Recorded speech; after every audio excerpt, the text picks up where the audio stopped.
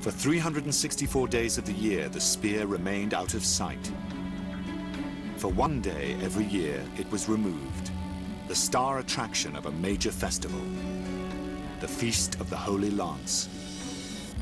This took place on the second Friday after Easter, and this was, in a way, a kind of another super Easter. Started by Charles IV a century earlier, the festival became Nuremberg's premier attraction and drew pilgrims from all over the Holy Roman Empire.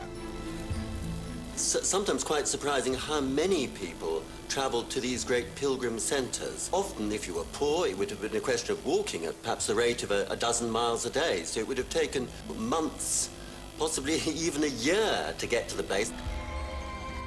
In the city center, thousands flocked to a specially constructed temporary chapel. Inside it, on the top floor, nobles and clergy solemnly gathered to take part in the display of the relics. There was a sliver from the manger, for example, a tooth of John the Baptist, an arm bone of St. Anne. The very last of the relics to be displayed was the Holy Lance. It was the culmination.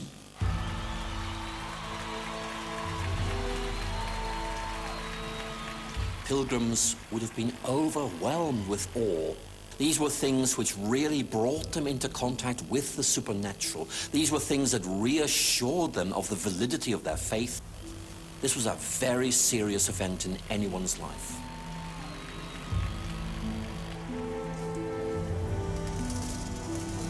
But the merchants of Nuremberg were less interested in saving people's souls than emptying pockets, because pilgrimage was big business.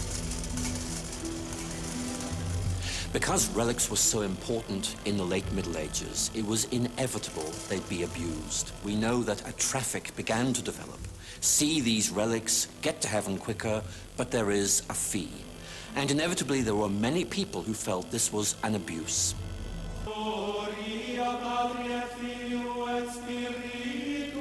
The spear continues to cast its spell.